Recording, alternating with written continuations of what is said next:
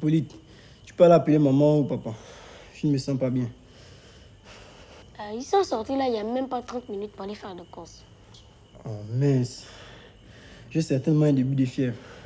Tu sais où laisse leur thermomètre? Oui, je crois qu'il est dans ma chambre. Attends, je pars le chercher. Okay.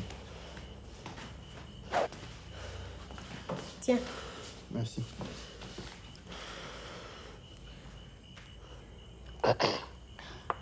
Si j'étais toi, je ne le mettrais pas dans ma bouche. Et pourquoi? J'étais malade il y a quelques jours. Maman m'a mis ça dans les fesses. Elle disait que c'était plus précis pour prendre la température. Tu pouvais pas me dire ça depuis? Ouais, bon, ça va. Ce n'est pas moi qui a besoin du thermomètre.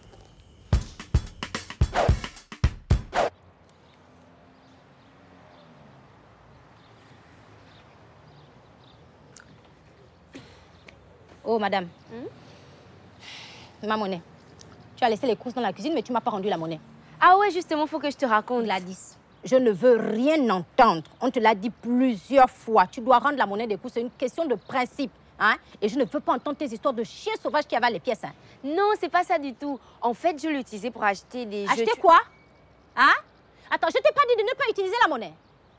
Quand tu gagneras ton argent, tu feras ce que tu voudras, d'accord? Mais en attendant, ma monnaie tout de suite. Oui, maman, tu veux pas plus?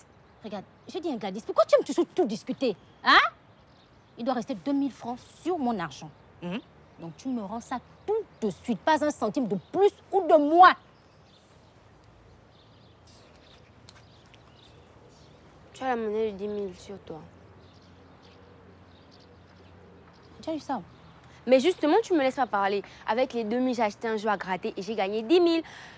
Je pensais partager avec toi, mais comme tu le dis, cet argent, je l'ai gagné et je fais ce que je veux. Donc, tu as 8 000 sur toi. Bah ouais, pas un centime de plus ou de moins. Rends-moi ma monnaie.